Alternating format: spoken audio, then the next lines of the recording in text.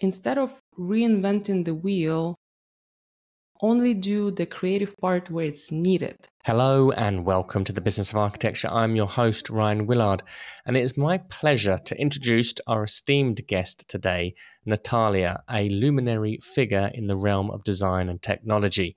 As the co-founder of ARKI, Natalia embodies a profound vision that reshapes conventional boundaries at the nexus of architecture and technology. Her relentless commitment to design excellence propels ARKI's mission to redefine the very fabric of architectural creation. Transitioning from the traditional paradigms of architecture, Natalia now spearheads a tech-driven venture pioneering innovation at every turn.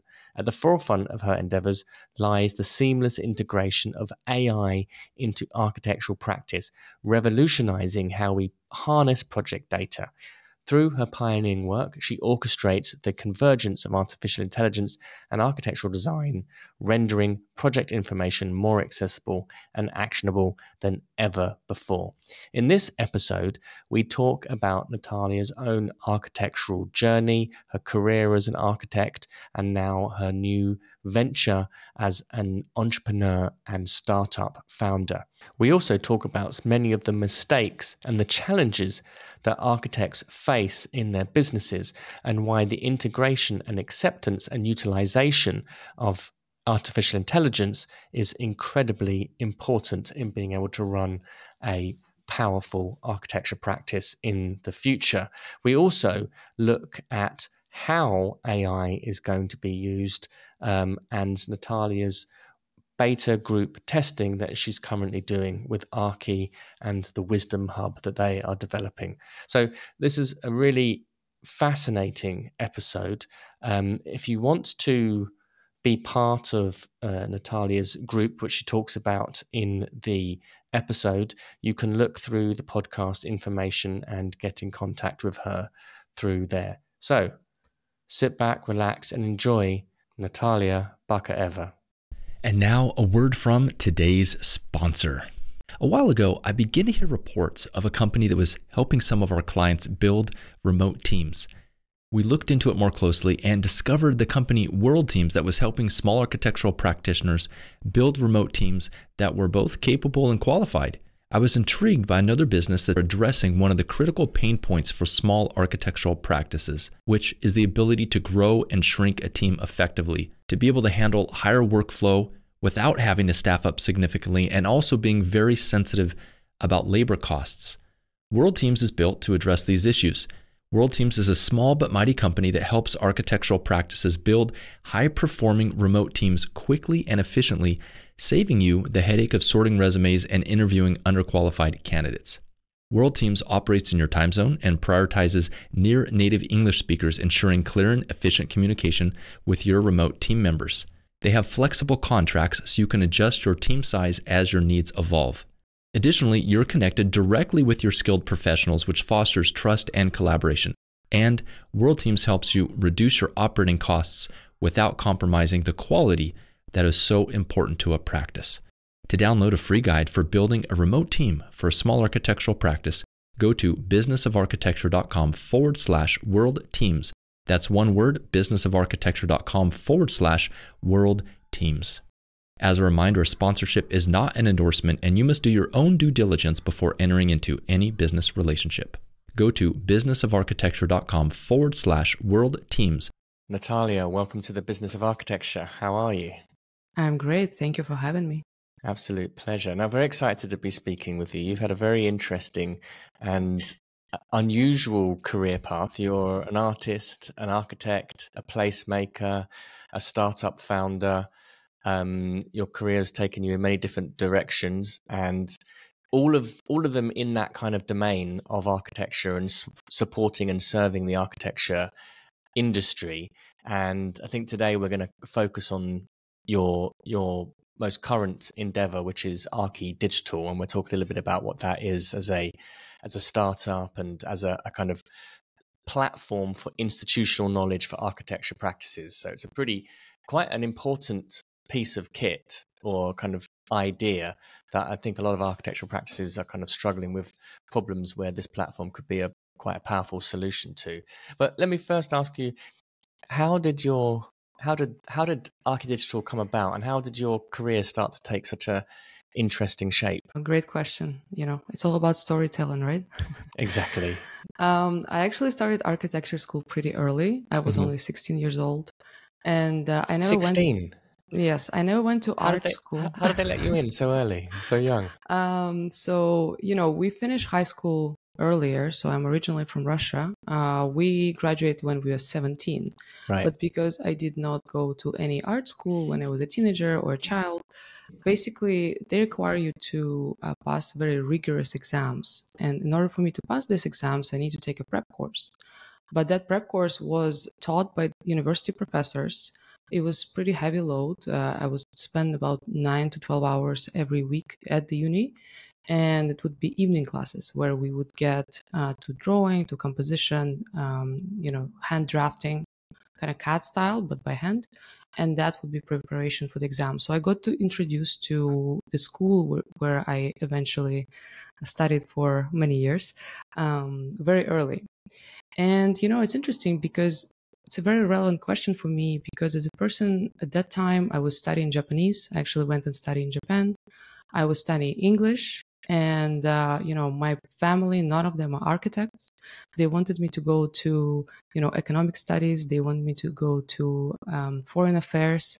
They wanted me to study, I guess, again, Eastern cultures. That's hence the Japanese. And this architecture came out of nowhere and at first was not received really well because design was seen as something not as fundamental. And then later on, when I elaborated and I said I want to study architecture, that kind of was received better. But at the same time, I was always wondering, why did I come around architecture? What was the kind of the calling here? And funny enough, recently I was talking to my grandmother, and she told me a story that when I was a child, she would tell me that she wanted to go to architecture. And that was kind of her unfulfilled dream, which I totally forgot about. And she told me that when I was a baby, between, 5, like maybe around that age, she would constantly talk to me about architecture, about buildings. And I don't remember any of that. But I realized that on a certain level, maybe she programmed me a little bit, and she kind of placed that thought in my head. Then when I was about 15, 16, and kind of all of a sudden that thought emerged again. Seems like out of nowhere, but I think now after this conversation, I have a bit more kind of understanding where this is coming from. So very interesting. I know that you've spent some time in Spain. You're currently in Toronto. You've spent quite a significant amount of time as well in the US. And initially there was an interest in studying Eastern cultures. This is quite a unique global perspective on the world of architecture. How has that kind of global perspective shaped some of the choices that you've made in your career now? Excellent question. Actually, even coming to today's date, I think that what I'm working on right now, I came to realization about certain problems in the practice by actually spanning myself almost cross countries and cross practices and cross standards, right? And kind of seeing these repetitive issues that we as architects dealing with no matter where we are in the world. And I think that part of the thesis that we are exploring today and what we are working on is that problem is universal. We are not talking about Natalia problem or, architects that I know. We are talking about some fundamental issues about business of architecture that sometimes we fail to recognize, unfortunately. So your career then, you've trained, studied as an architect, you've worked as an architect in your own practice, you've worked for other people's practice. Can you just give me a little bit of a kind of understanding of your key insights from being a practicing architect, and again the kind of the context for some of these the kind of innovations that you're part of? So I've been here in Canada for past 10 years. My education's coming from Russia as a bachelor degree of architecture and urbanism. Then I studied a cross unit between Russian school and school in UK, actually London Metropolitan University. Okay, great. And I graduated with architecture and urbanism from 2 countries, masters. And then essentially I landed in Toronto and I did postgraduate studies. And that's where the realization kicked in, because I was studying construction management and we would only talk about business. I was always inclined into design heavily, but I was always interested in tech and how things come together. But while going through architecture school, I could never find, outlet of those things, because, we would never talk about tech because everything's kind of self-taught. We want to do things in Revit, 3ds Max, Rhino. You have to go and learn it yourself. I'm fully self-taught in all the tech that I know today. And the same about business, right? Like, we never talk about price, we never talk about budgets. And that's, again, going back to being in multiple countries. And it's the same problem. It's universal. We have a luxury of designing for, between 5 to 8 years, depending on the length of your education, in this complete isolation and in this, imaginary universe. And then by the time we arrive to practice, the reality hits. So for me, studying a bit of a construction management and getting this business certificate degree, I realized that there's a lot of things that I'm missing. So when I started working for multiple firms, I was very fortunate to meet great people and great mentors. But I always felt like there was something missing, that the piece where I can make my own decisions, where I can make my own, that's what I was seeking. So design was there, the nice projects, they were also kind of like, I had a variety of typologies in my portfolio. So it was all there. But at the same time, I always felt like, this decision that coming from another person felt heavy on me. So that's how, through, trying and moving between firms and moving between typologies, I did everything from residential to healthcare, very deep in clinical planning. And then I couldn't see myself there. So essentially, once I started my own practice, I was feeling way better in terms of decision making. And, it was heavy responsibility, and I'm a solo founder in my architecture practice. So it was definitely a lot to take on. But at the same time, I felt that I can be in control of my own decisions and responsible for them. At the same time, so that was a good part. At the same time, the second piece of that equation was the scalability issue. I very quickly realized that, for me to grow architecture practice, which is, quite a legacy profession, right? I need to either hire more people, take on more projects, and basically, eventually I'm going to be selling my hours for money, right? Whether you're on a fixed fee or an hourly fee, at the end of the day, that's kind of what you do, right? And then I realized that the scale and the speed and the kind of enablement for me is not there. So that's how I turned to tech, and that's how I started exploring how can we create this combination of this pure design, art and aesthetics that we are so driven by, and this technological piece that is available for us today that unfortunately architects are not using and not leveraging in their day-to-day practice. And essentially now I'm only focusing on the tech simply because, startup journey requires full attention. But as an end goal, I see myself being in this extremely technically established firm where you can, streamline maybe business processes, you can streamline proposal processes, and as a result, the design as well to a certain extent. Interesting that you say that about the kind of relationship that architects often have with technology, and how we're not necessarily kind of taking advantage of what's there. And this fascinates me actually, because at university, I've always found that this is one of, kind of the great things that happens in university, is that there's often a romance of architects and technology, and we see quite a lot of interesting speculation, experimentation, pushing the envelope, people building wild and weird, imaginative things. And then in practice, something happens and we kind of go backwards. And, I often jokingly say to many of the clients that we work with, or architects that I speak with, that when somebody sets up their own practice, that's normally the point where they stop learning anything new about technology. And we'll see architecture practices who they're using Vectorworks, for example, just because we had Jonathan Reeves recently kind of training people on Vectorworks. And we'll often see people using Vectorworks, but from 2012. And they're using the same workflow that they used 2012. Then they're using 4 or 5 different bits of software. They're not utilizing the 3D capabilities of the software that they're paying thousands of dollars or pounds for. And it becomes quite sort of regressive.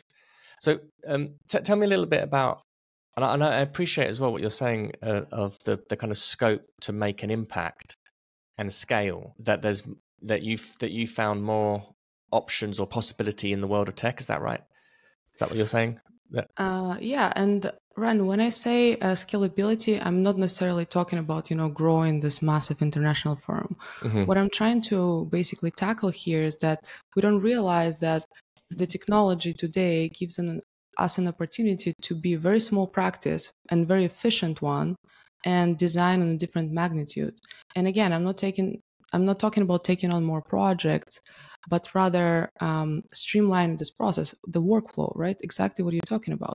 Because as we know from Sam Altman, who is the CEO of OpenAI, he recently said, and I truly believe in that in the recent coming years, we will see a $1 billion company which has 1 employee. And that's essentially the type of mentality that I'm trying to kind of wrap around my head here, where we are smaller practice on any project we'd like, small or large. If it's a small project, we can apply so many details and be so in control of this process. And if we're willing to take a large competition, we also able to do that. But we're able to do that not because everyone now sleeps in the office 24/7, but we're able to do that because our processes are so robust that nothing can break them. That's just blown my mind, that quote you just used there from Sam Altman, that in the future we'll be looking at organizations that have 1 employee and the rest is completely leveraged through technology.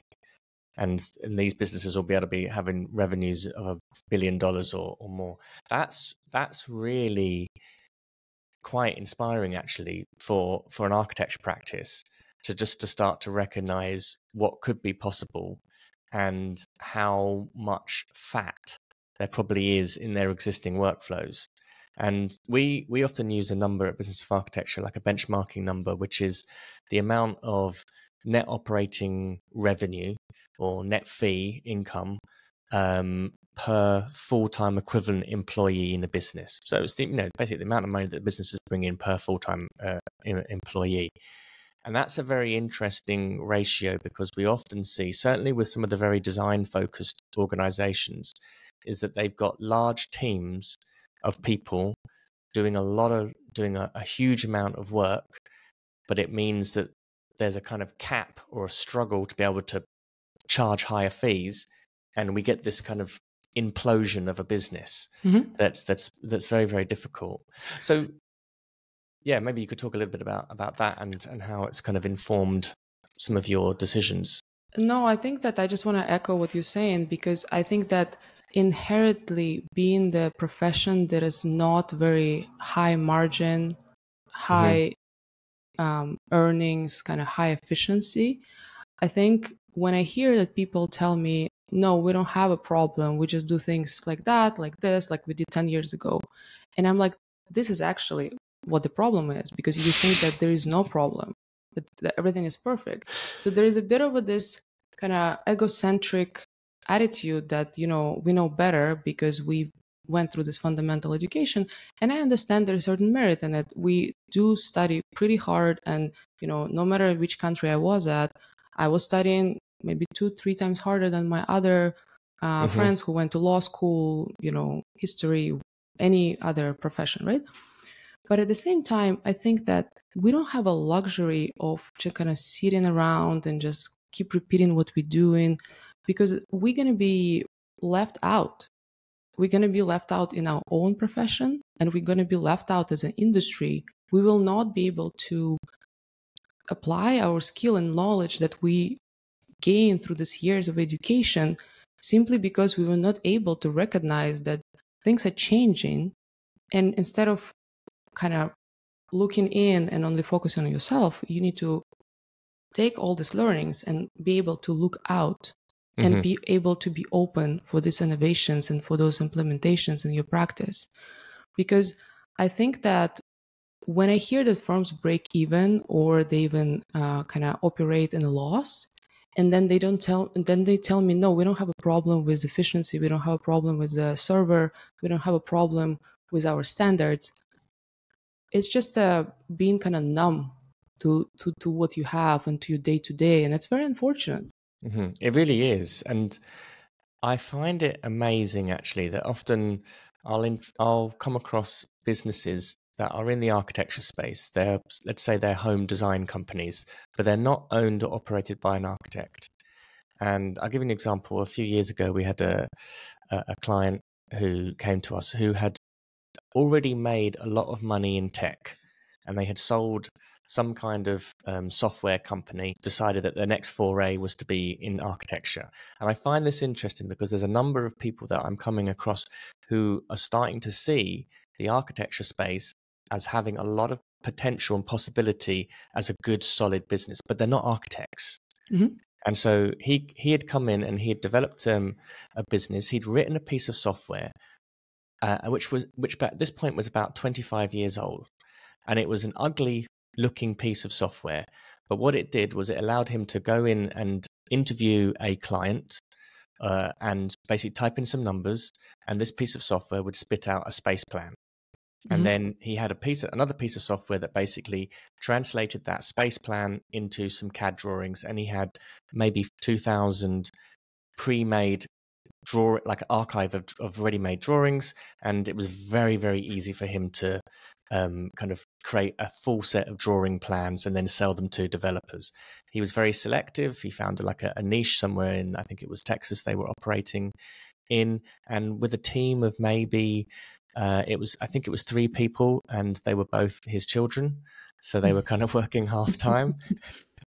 And he was bringing in over $1 million a year, and it was fascinating because it was wiping the floor with like financially, in terms of what all the other architecture practices were the kind of thing that I'll often see. But that's leveraging technology, and it's interesting that it took someone who was kind of an outsider to architecture to start seeing that. And if as architects don't do this, don't embrace what's possible, we're gonna get ourselves into trouble. And I have multiple comments here. A lot of things that you said really resonates with me because, so first of all, today my co-founder is a software engineer. So looking from a lens from a very kind of new profession compared to architecture and how things are done in a completely different way. One of the examples would be when architects receive a project and they sign the proposal, the scope is this big, and then during the duration of the project, typically it kind of expands and sometimes explodes, and scope creep is a real thing, which is not a lot of architects are good at. And the software engineers, they work in a way where they start with a large scope, then they time bound it, and then they try to subtract it to get to the essence of it and deliver the results rather than a drawing package or, something that they produced. So this is just one example of how now this multidisciplinary team that we are in, trying to kind of balance between the knowledge that we know about the industry coming from my side, and then the software engineering knowledge, but at the same time trying to find this common ground with, first of all, this wealth of knowledge in architecture, and second of all, super rigorous framework and this technical. When I say technical, I don't mean code. I mean technical frameworks that help build this, mega companies and run them, like have them run as a machine, right? So this is one piece of it. And then in terms of what you said about this developer person and, kind of running this as an outsider from not coming from the industry, running this practice, it actually doesn't surprise me. And that is why now partnering with a software engineer, I would never choose otherwise. Because I think that when we speak with architects and, in the realm of our startup today, we interview hundreds of people, and I still do discovery calls, every day, just because the knowledge is always there. I think what I hear a lot is architects argue that all the projects are unique. And when I tell them, we are building this corporate wisdom hub where you don't need to redraw something that you created in the past, and you can just go ask this know-it-all person, this kind of machine, have we done this? How did we do it? And have a conversation with it, sometimes copying details, sometimes just looking at the details. They tell me, that's not going to work because every project is unique. But I actually challenge that. And I think this is one of the problems that as a profession, we're probably struggling with, because it's simply not true. Not every project is unique. And even if it's unique, you will still have some commonalities. You will still have barrier-free washrooms. You will still have grab bars. You will still have foundation details that's probably not going to be very unique, but we fail to recognize it, right? That is so key, and it's often a very common myth in architecture that every project is like completely unique, and it's a bit of a lazy excuse that makes that in the end is really not that lazy, because it makes so much more work for the architect. Yeah. So very interesting. So perhaps we could talk a little bit now about ARKI Digital and what exactly it is, and what are some of the problems that it's looking to solve for practices and the industry. And then perhaps we can talk a little bit about the process that you've gone through in actually creating this organization and some of the challenges and successes that you've had so far. Sounds good. So I think for me, going through, again, multiple practices, different size of practice, everything from 4 people to 250 people over 4 cities, I could see the same problem of architects who are individual contributors, let's say whether they're new hires or they've been in the firm for a couple of years already. I've been so many times in the situation where I would sit at my desk, I have a task that I need to accomplish in a certain time frame, and I would have no resources for me available. The only resource, it would be my either project manager, my principal, or my direct peer on the same project, right?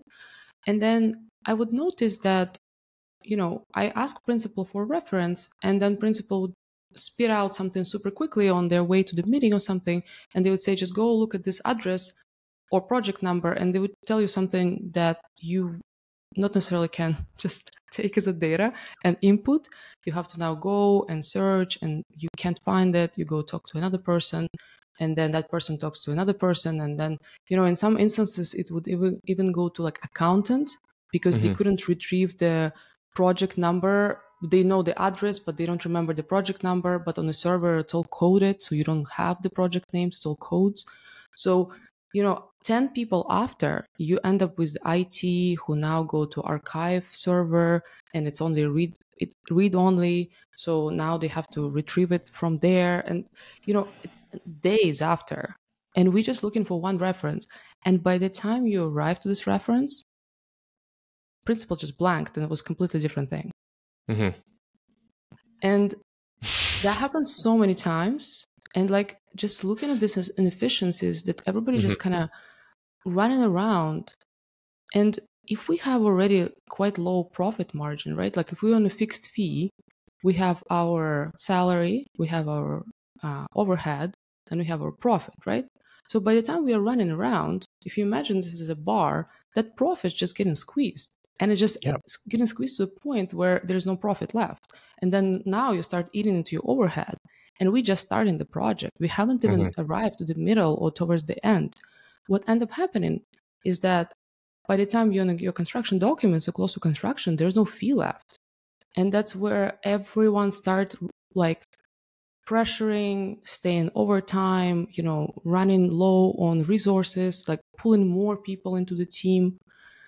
And essentially, the quality suffers, right? And then we arrive to construction sites, and pardon my English, but look like idiots, because we just didn't have. It's not because we don't know how to draw it. We just didn't have time, and we didn't think ahead what might happen if we're going to be trying to think that everything is drawn from zero, or trying to spend too much time up front just to gather the data. So after seeing this problem, I spoke to maybe 50 to 60 architects very early on, and 90% of them told me themselves without me asking. So always when I do discovery calls, I try to not ask direct questions. It's like, what is the worst part of your day?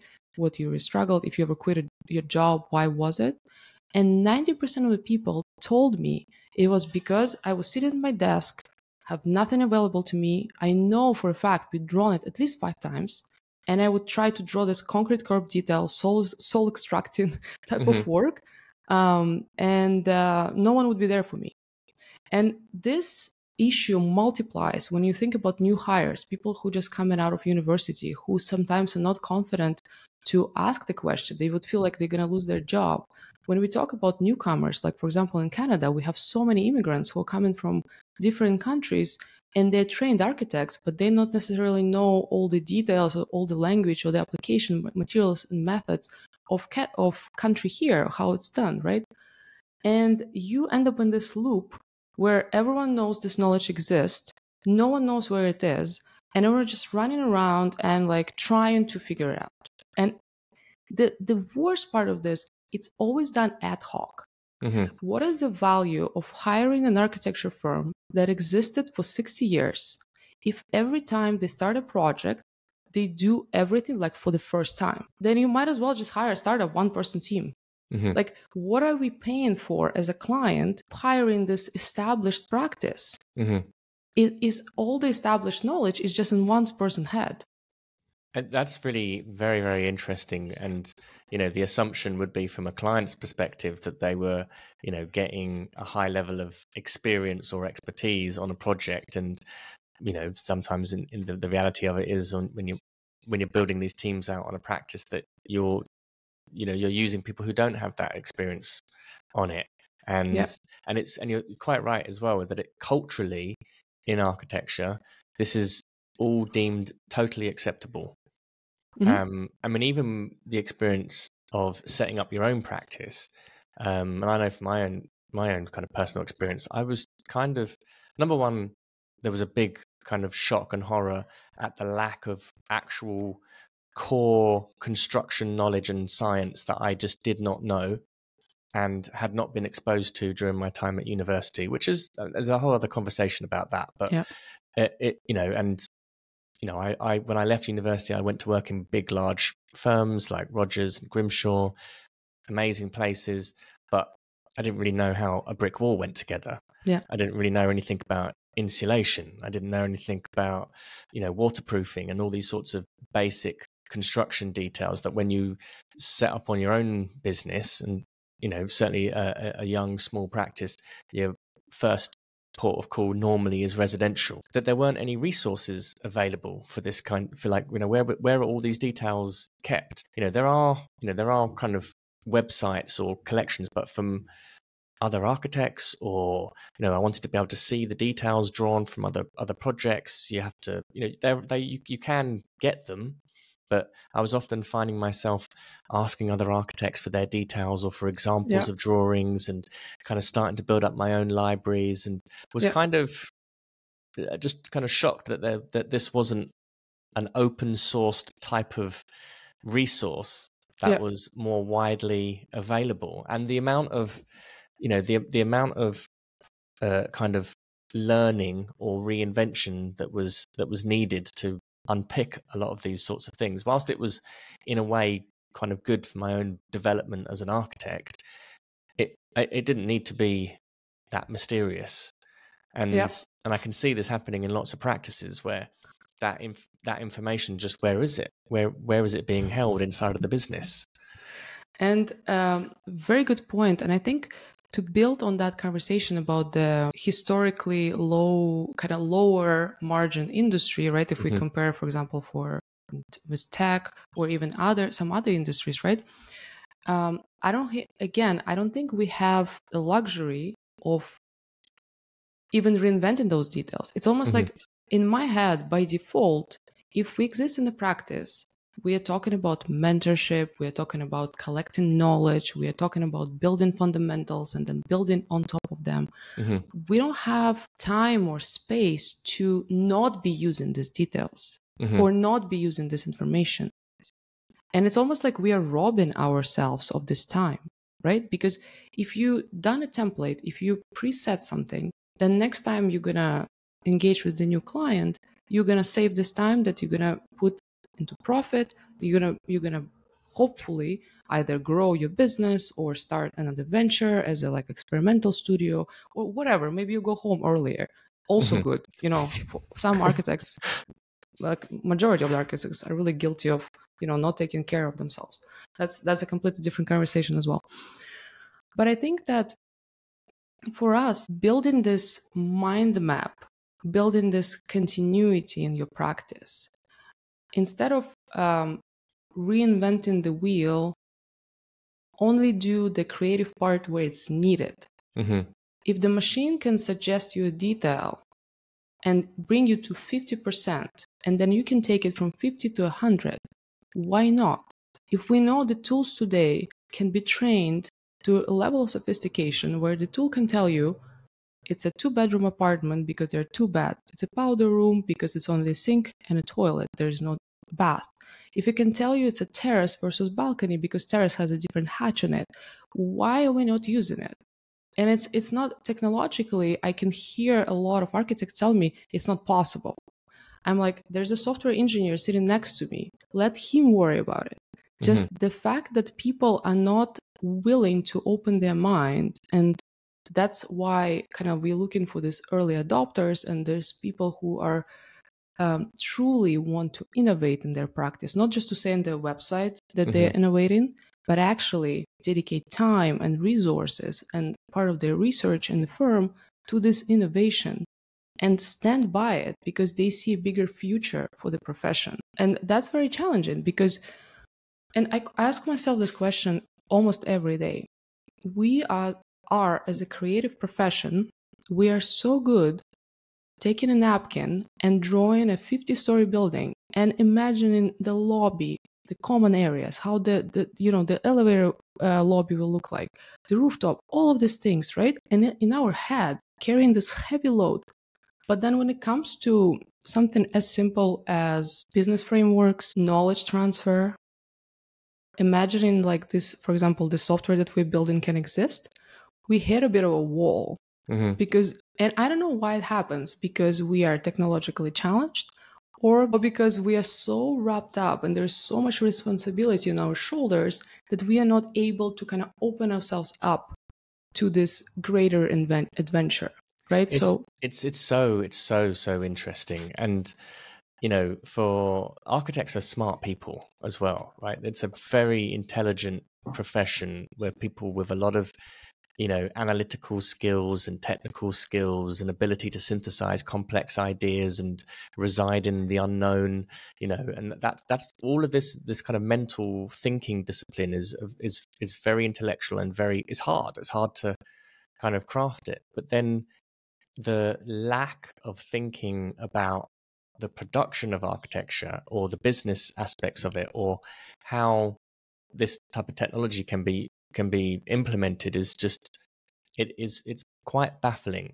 But on the other hand of this, one thing I would kind of say is that part of it is it's almost like a mindset problem or a cultural problem that the industry has. And just yesterday I was talking to somebody and we were talking about BQE Core and they were, you know, was trying to get some reports from them to show the finances that we could look through. Oh, haven't got that sorted out yet. I'm going to sit down at the weekend and figure it out. And my first question was like, well, why don't you just either pay for some training or hire like an implementer to come in and sort out BQE Core for you and get it set up? And their initial response was like, oh, no, I'm really good at this kind of stuff and I'll sit down and figure it out. And I was like, I know that you can figure it out and that you're smart and you will be able to figure it out and you'd better do a good job. But you've got 200 other things to do and this is not going to get done. And this is the world of the architect. It's almost like the challenge is being talented and smart. Whereas an entrepreneur who comes in, who doesn't know anything about architecture, they have to hire expertise. They have to figure out a way of getting expertise working to deliver something with a limited kind of pool of resource as well. Whereas the architect will try and do everything themselves and solve it. And often they can solve things and do things very well, but they can only do one of the 200 that's needed. Yeah. And then the business starts to sink. That resonates with me so much because as part of our journey building the software, we also hear a lot from people. We already have Revit library, or we are currently building our own intranet or catalog, or like we have this 1,000 projects that now I'm going to put in PDF and it's going to be my guide. And I actually argue that they should do that because they don't have time or resources, like exactly you're saying. You are not able to run your software engineering team inside of your practice.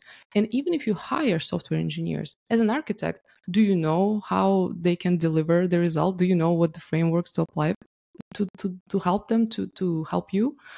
So essentially what we're seeing is that when someone comes on a team to work on a template or, to catalog the project, catalog the knowledge, they work there for maybe a couple of months, and then very quickly the deadline hits and all the resources being pulled from those activities, templating, library, and then they just being thrown again on the deadline, and then these people never go back and continue their work. So, with ARKI, we essentially offer this service where we help you just identify what you already have, and not only identify, but catalog it, but don't catalog it manually like a lot of people do today. Catalog it with the technology. If we're able to train the machine to recognize architectural patterns on every stage of design, and then we can quickly search for those assets in our own internal database, why are we not doing it? If I have drawn 10 multi-unit residential buildings and all of them are in the same location, and all of them would have one bedroom, maybe 70% of the building, that would be the scope. Why do I need to draw this floor plan every time? And I hear that there are people who spend 4 to 5 months to draw all the units in a condo. And this just blows my mind because yes, there are going to be some customization. Yes, there are going to be shafts. Yes, the core is going to look a little bit different. But 80% of the time, we can just we can do the fit in of these units super quickly. And the same applies to details. The same applies to graphics. The same applies to specification. The same applies to sometimes even your legends and some other pieces, right? Because people reinvent the wheel all the time at all stages, simply because when they need to draw something super quickly, there's no way for them to find it super quickly. Wow. I mean, the kind of possibilities here of having a, intelligent, trained, just like a decent curation system. I know there's a lot of architects at the moment and a lot of creatives who are very fearful of AI. And my perspective is that then you're not really understanding what it is, because it's not like you're going to be replaced by anything, but you'll probably be replaced by an artist or an architect who's using AI well, because they're using it as their tool. It's not something to come in and remove the architect, but it is something that's there to make your workflows just way, way, way more efficient. I'm glad you mentioned this, because this is one of the things that we are not hearing a lot, but I think a lot of architects, again, mean it. Maybe they're not early adopters that we're looking for, but they are maybe a bit more, like you said, it's a cultural thing. Recently, I came across this very large company, about 250 employees, and I spoke to their principal. We sat down, had a very nice conversation about this topic of AI and kind of how it's implemented in practices. And, they have in their office kind of user group where they pick the new software and they test it. And that's essentially the model that we are looking for to run, right? You find the firms who are early adopters. They have this testing, almost like sandbox environment. They take your software, they kind of work with you, they build it, they test it, and then they make a decision whether they want to continue using it. Here, they basically started using Midjourney. And then the hype was unreal. Everybody was like typing prompts and rendering their projects and kind of like doing this conceptual design. But then very quickly, it all kind of died down. And he's telling me that we realized that it's taken away the most fun, the most creative, the part of the process that everyone enjoys where early on you're not bound to these requirements. You can kind of think a bit more freely, have a bit more air around you, right? Mm-hmm. And I so identify with this statement, because why do we think about AI taking away the creativity when in reality, if you think about the way the large language models are set up, the way the AI is, which is accessible for us today, is structured, it's good at going through a large amount of data super quickly and providing the results, the answers, right? So that's exactly the philosophy that we are using for ARKI, because we are not trying to tell you what to do with it. We are not trying to force you to reuse it, copy it, or like render it for you. All we're trying to say is that you have it, just find it, and then you decide what to do with it. Amazing. Very, very interesting. So can you tell me a little bit about where you're at with the company, how long you guys have been going for, and what it's taken to even begin to develop a software platform of this kind of innovation, if you like? Yeah, very good question. We've been working at this problem for about 4 months. We spent first 4 months only focusing on the problem. One thing that startups are struggling with, or some companies that are early not very good at, is identifying the problem first before coming to a solution. It's not about, ideas. Ideas are cheap, as we say. I have million ideas a day, but it doesn't matter if the problem does not exist. Software is very expensive to build, so if you try to force the solution on your user, it will never work. So 4 months we spent researching, talking to users, identifying, fine-tuning the problem, kind of be very open-minded, looking at it from different angles. We were part of the startup incubator, so we did secure the funding to go on this journey, and essentially we are VC backed. We raised the pre-seed that allows us right now to work and bring some help in terms of software engineering, and also just kind of sustain the company before we get first paying customers. In terms of the solution itself, after we were 100% sure the problem exists and we were ready to build a proof of concept, we jumped into solution space, and that led us to end of January when we released the first version of our prototype. It's not the MVP yet, but it's rather a tool for us to deliver the value, to show the value, to help architects who we are bringing on board as our design partners to understand what is the problem and what we are solving for them. Essentially, from this version, the next step would be partner with those early adopter firms and continue developing the product together. So it's their baby as much as it's ours. We have a couple of firms we're already working with, and we are looking for 3 more. Essentially, the spots are limited. We only can serve 5 firms today just because we're 2 people and there is a lot of work for us, 2 of us, to do. Essentially, we sat down for these brainstorming sessions every 2 weeks, and then we communicate on the weekly basis with them. And then essentially, we build the software, we show it to them, and we ask for their feedback. The worst thing you could do in the niche environment like we are in, to build in isolation and then try to force it on users. And unfortunately, a lot of software in our space that's been developed are done this way. So I actually argue with my colleagues that, do you want the software to be done by architect, or do you prefer a bunch of software engineers get together and then force it on you, and you have no choice to use it because now we are so behind that we have to just jump on this kind of last train that is departing.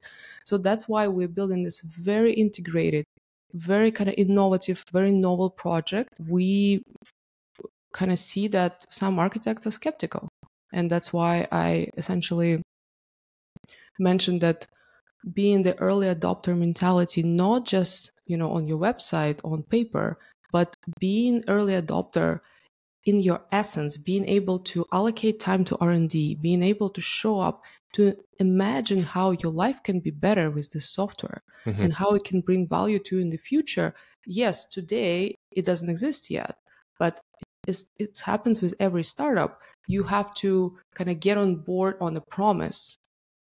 And a lot of people tell us, you build it and then we buy it. And I'm like, that's not how it works. You have to invest your time and your resources to be committed, to endorse us, because you believe that profession needs it, not because, maybe you need it to save some money or, to be more efficient, but in the bigger picture, that's where we need to be going. And by jumping on board, you essentially almost signing this agreement with yourself and with the industry that we agree that we need this. Amazing. So if anybody's listening to this right now and they want to kind of be part of the beta group, if you like, what would they need to do? They would just need to send me an email. It's Natalia@getarki.com. So Natalia@getarki.com. It's a pretty straightforward email. We'll put it all in the information. And we are essentially we have 50 people who are doing the closed beta testing, and they essentially give us feedback. We implement it and we kind of roll that way.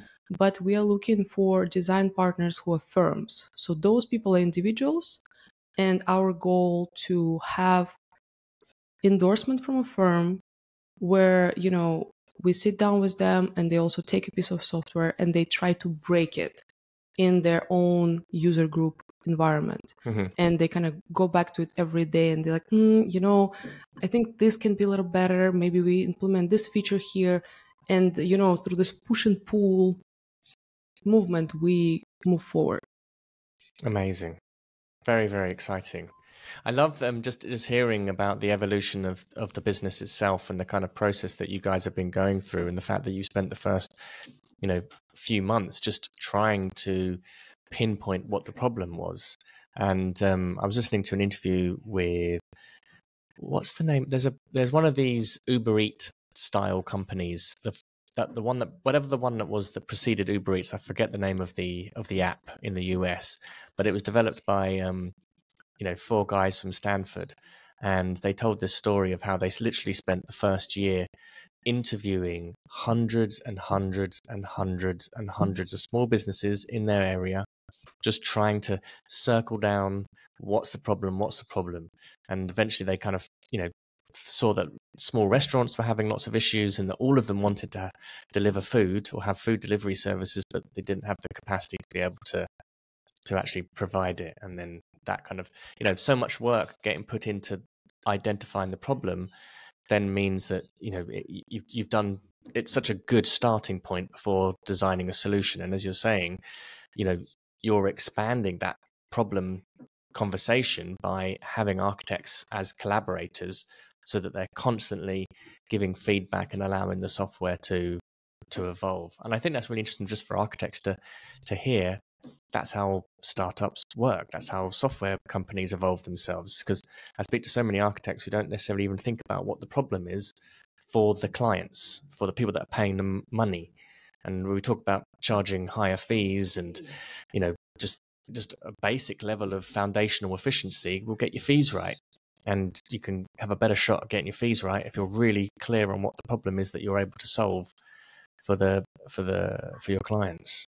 And actually, the way we see our product in the same angle that you're describing right now about predictability, because if you know those digital assets exist, and if you've done it in the previous project, you plugged some of them in, you tweaked some of them, but there is a certain amount that you can reference or quickly access, you are better at predicting your fees. And you collecting the historical data, maybe attaching in the future this historical data to each individual unit of architectural information and saying, we tracked this detail, take us half an hour. And then almost building this puzzle, not only it's either Excel or drafting software, but almost like intertwining those resources and having a smart way of integrating them and extracting this data to be more enabled. Because, at the end of the day, architecture is one of the least, construction in general, and architecture as a part of it, one of the 5 least digitized industries. And this is very, hard to wrap your head around that. Yeah, no, it's amazing. Amazing to hear everything that you're doing, Natalia. Absolutely fascinating conversation. Perfect place for us to conclude. And I'd like to invite you back on the show maybe in a year's time, and hear how ARKI Digital has evolved, and of course any listeners to the podcast get in contact with Natalia and get involved.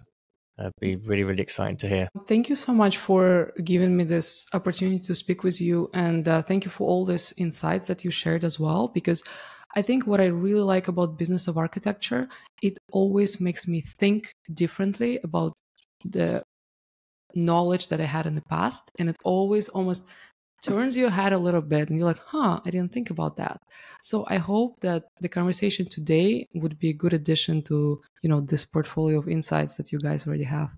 Thank you so much. Amazing. And that's a wrap. And one more thing, if you haven't already, please do head on over to iTunes or Spotify and leave us a review. We'd love to read your name out here on the show, and we'd love to get your feedback, and we'd love to hear what it is that you'd like to see more of and what you love about the show already.